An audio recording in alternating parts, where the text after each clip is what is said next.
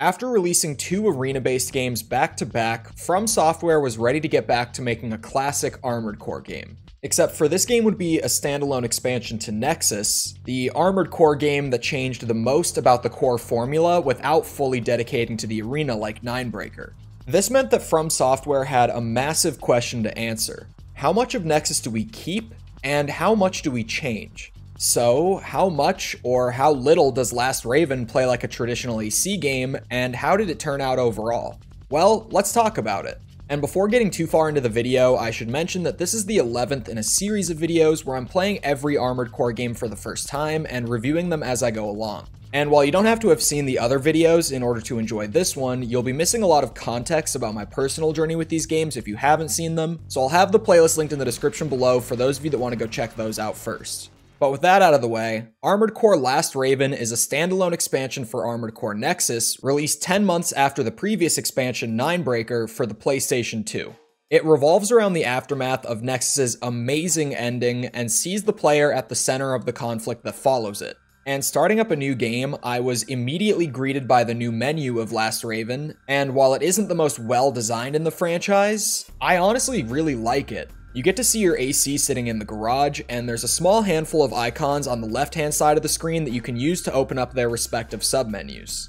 And something that came over from the Nexus UI is the world map being used to select missions, but there are numerous improvements to this menu alone here in Last Raven. First of all, it's not the main part of the UI anymore. Rather, it's been moved to its own submenu for once you're ready to launch a mission. On top of that, they've removed that free moving cursor that you had in Nexus and instead opted for simply snapping to the nearest mission in the direction you push your thumbstick or D-pad. And fully voice-acted mission briefings are back, actually giving you proper context for the mission this time as compared to Nexus's bare-bones text screens. These three things alone make the map infinitely better than the previous game, but the final change is the biggest one of all. The missions that you choose to accept will actually affect the story now. And I don't mean slight differences along the way while ultimately not affecting the overall plot. I mean it fully changes the trajectory of the rest of the game with every single decision. See, Last Raven features a total of 6 endings, and when you add in the different paths that the story might take, the hidden parts that you can find on each of these individual missions, and parts being rewarded for taking specific contracts, this quickly becomes the most replayable Armored Core game the franchise has seen up to this point. And ultimately, your decisions will mostly revolve around what factions you side with. At the beginning of the game, there are two major factions at odds with one another. There's the Alliance, which is a giant conglomerate of all the remaining corporations from Nexus, formed in order to handle that whole suicide drone problem from the end of that game. And opposed to them is Vertex, a rebel group of ravens that believe no one organization should hold all the power, and they seek to overthrow the Alliance by launching a massive attack 24 hours after the starting point of the game. This puts a literal timer on the story, one that you will see after completing every single mission, and it puts pressure on you, the player, to make the right decisions to handle the situation. So like I said, you pretty much have to take a side and support one group or the other while also making smaller decisions along the way about what might take priority to achieve your goals. And when it came to approaching this video, I had a big decision to make in regards to how many endings I would get for the sake of this review.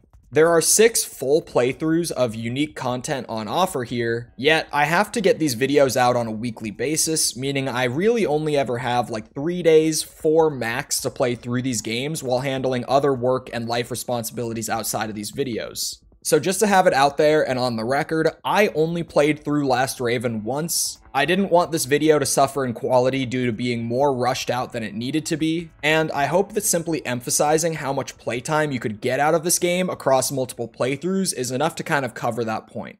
And something that I noticed almost immediately on my first mission was that the heat system changes from Nexus and Ninebreaker have been massively dialed back. The core mechanics haven't changed at all, but the amount of heat generated by your boosters has been brought back to reasonable levels, and honestly, I now feel like we might have hit the sweet spot for this system. I know that I literally just said in the Nexus video that I wasn't sure if the heat system had a place in Armored Core at all, but in Last Raven, the risk of overheating is always there, but now it feels like you can counter it with knowledge of how to build an AC without needing to have a hyper-specific build just to not immediately cook yourself when using your boosters. And another thing from Nexus that's somewhat intact but completely different is the news bulletin system. These have been changed to be a short debrief after a mission that explains how your actions have affected the conflict at hand, and these are great. They accomplish the exact same thing that the news bulletins did in Nexus, but instead of being a general report written for the public, these are specifically written for your Raven to gain an understanding of what they've done and what they should do moving forward. I think this is a great example of taking an existing system and just condensing it down to be more focused without really removing the core purpose. But let's talk about something completely new to Last Raven, the used parts system. Traditionally in Armored Core, you can sell parts back to the shop for the exact price that you bought them for, meaning you always have full freedom to experiment with different builds without needing to worry about being broke by the end of the game. And this central idea of Armored Core is now gone. Instead, once a part has been used, it will drop in value, meaning you'll ultimately lose money from experimenting and realizing that it's not something you really enjoy using. And it should go without saying that I think this is a very negative change. While it makes sense from a traditional game design standpoint, it doesn't work for Armored Core. Like I said before, one of the main pillars of Armored Core's design is freedom and experimentation with your AC builds, and while this change doesn't completely neuter that, it does hold it back far more than it should. And on top of that, there's a new part damage system as well. When in combat, your individual AC parts will take damage of their own outside of your total health, and they can either be dropped down into a damaged state, or even completely broken. If your legs get broken, you can barely move without your boosters. If an arm breaks, you'll lose whatever weapons were attached to it. And if your core breaks, you'll immediately die since the core is what houses an AC's pilot. And if any of your parts break during a mission, you'll need to purchase a replacement from the shop to continue using that part. And while none of my parts ever personally broke during a mission, this further holds back your ability to experiment with different builds, purely because you'll be spending extra chunks of cash just on replacing old damaged parts. But getting back to the campaign, I had heard so much about how overwhelmingly brutal Last Raven could be difficulty-wise. So I went into the game a little nervous, especially since I don't import my saves from previous games or expansions for the sake of these videos. But honestly, the game eases you into the difficulty very well. I don't think I even failed a single mission until I was almost halfway through the game, meaning that for me personally, this was about an average level of challenge for an AC game. But then I realized abruptly that FromSoft had lured me into a false sense of security before deciding to drop a massive bomb on me. I went into this mission expecting another relatively easy job. It started with me just moving through these tight hallways guarded by small robots with flamethrowers. Typical FromSoftware trolling, slightly frustrating, but nothing crazy. Then, on my way to extraction after the job was complete, they threw an AC at me that I wasn't ready for, and I died pretty quickly. Nothing we haven't seen in these games previously though, so I give it a few more tries, and eventually I managed to clear the mission and beat the AC in one go. And then after that, while leaving the facility, I see this.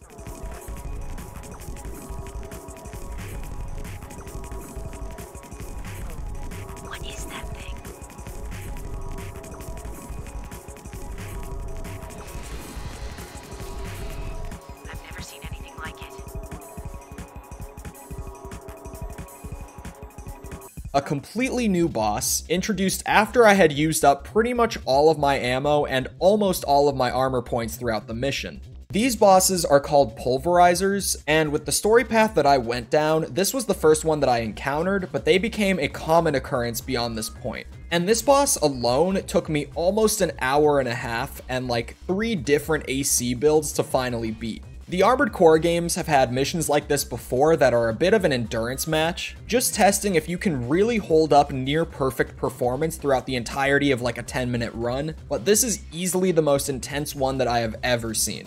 And this mission was my wake-up call that Last Raven was, in fact, as hard as everyone had warned me that it would be. But weirdly contrasting this, there's the arena. And surprisingly, Last Raven actually returns to a more traditional Armored Core arena, having a ladder of 30 opponents for you to defeat one at a time and slowly move your way up the ranks.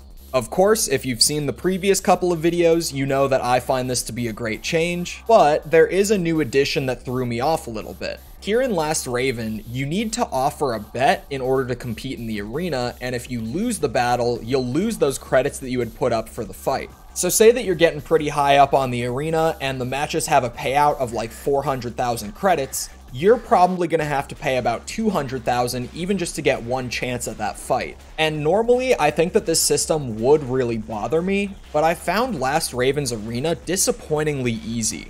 There were a couple of road bumps along the way, but as soon as I would learn what I was missing to defeat that opponent, I would quickly be on to the next one, and normally there would be like a 5-match win streak or so between every single defeat I would suffer. And it's funny because a ton of these opponents have Human Plus when that's just not something that the player can access on their first run of the game. So you'll be fighting against opponents that are objectively more powerful than you, yet they're incredibly easy to defeat 9 times out of 10. And while I'm talking the arena, there are reused maps everywhere in this game. It is most noticeable in the arena, in which every single map is reused from games between Silent Line and Ninebreaker up until the last few opponents actually get their own new and unique maps to themselves. But the map reuse actually carries across to the missions a bit too, with the player returning to locations from Nexus from time to time. I will say that it was much less common in the campaign, but I would definitely say that I spent a good 10 to 15% of my runtime playing on maps that I'd seen in previous games. And just because the arena was easy, that of course doesn't mean that its Ninebreaker was. This is Demon, and he was definitely tough enough to stand as a Ninebreaker of the series. He has an incredibly fast build, incredibly high damage per second weapons, and he is insanely aggressive, pretty much constantly flying circles around you while melting your AC. But if there's one thing that the arena and the pulverizer bosses taught me in this game, it's that speed and mobility is king in Last Raven. Not that it wasn't in previous Armored Core games, but it definitely feels the most important here out of all the games so far. So I built the fastest AC that I could and slowly worked through Demon's AP from a distance until I had finally defeated him. And while he didn't give me as much trouble as other Ninebreakers like Ares or Ace, I would say that he's just as tough, if not more so, than those Ninebreakers, because I feel like I won this battle more from a knowledge advantage rather than overcoming him purely with my own skill at the game. But back to the campaign, ultimately I ended up not taking a side with either of the main factions. I would do some work with Alliance to hurt Vertex, and then flip sides to make sure that neither of them were ever fully in control at any point. But by the time that the pulverizers appeared, they became the main priority for just about everyone in the story. These were strange weapons that no one knew the origin of, and that were killing Ravens left and right. And I mean that, because by the time that I was going into the last mission of my playthrough, the only Ravens left were Jacko, the leader of Vertex, Zenaida, an independent mercenary and one of the strongest Ravens out there, and myself. So the three of us, the only remaining Ravens in the world at this point in the story, went to try to destroy the origin point of the pulverizers together with one last attack.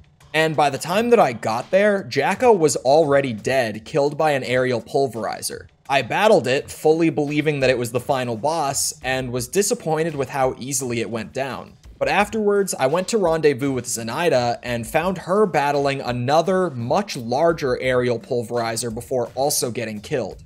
And then it was just me, the last Raven. He said it! He said it! I died to this thing over and over and over because I didn't have the ammo for my best weapons, and my AP was only about half of what it normally would be. So instead of loading the checkpoint to fight the boss over and over again, I started the mission over entirely to get a better start, and I ended up beating the ultimate pulverizer on my first try of doing this just because of that higher amount of health that I had to work with. And it was weirdly bittersweet, because while I had defeated the boss and saved the world, I was also the only Raven to survive the events of those 24 hours. Overall, in case you couldn't already tell, I thoroughly enjoyed Last Raven. Seeing how my decisions changed the trajectory of the game, playing through the best arena of Gen 3.5, overcoming the difficulty that this game threw at me, and getting some really fun stories from the whole journey to boot. And keep in mind that even with everything I covered in this video, I still only got to play about 31% of the game's total content for it. It was also the last Armored Core game made for the PlayStation 2, and in case you haven't already noticed, we've been playing every single one of these games on PS2 since all the way back in Armored Core 2. So this brings the longest chapter of the franchise to a close, and what a way to go out, man. So overall, I'm going to be giving Armored Core Last Raven an 8.1. But what do you guys think? Those of you that have played the game, those of you learning about it for the first time through this video, let me know in the comments below. And if you enjoyed the video, feel free to leave a like, a comment, a subscription, anything to let me and the algorithm know that you did enjoy. It helps me out a lot, so I'd really appreciate it. And for those of you that have been with me for the whole Armored Core journey so far, listen up because I've got something special for you guys. This is the 11th out of 16 videos in the Armored Core review series, meaning we only have 5 videos left after this one. And I've been planning ahead to figure out what we're going to be doing after the Armored Core videos, so in the comments of this video, I'm going to be pinning a poll to go and vote on the next game franchise or series that we do a review series for. So if you've enjoyed these videos and you've been here consistently throughout them, I would love to get some feedback from you guys on what you would like to see me cover after this. So if you're interested in sharing that output, feel free to go to the poll in the comments below and check the box next to any game series that you would like to see next. You're allowed to vote for as many as you would like, so seriously, don't just pick your one favorite idea. Check every single one that you think you would enjoy videos of. And hey, for those of you that haven't seen the rest of my Armored Core videos, if you enjoyed this one and you got this far, then I'm sure that you'll enjoy the rest of them. So I'll have the full playlist linked right here on screen.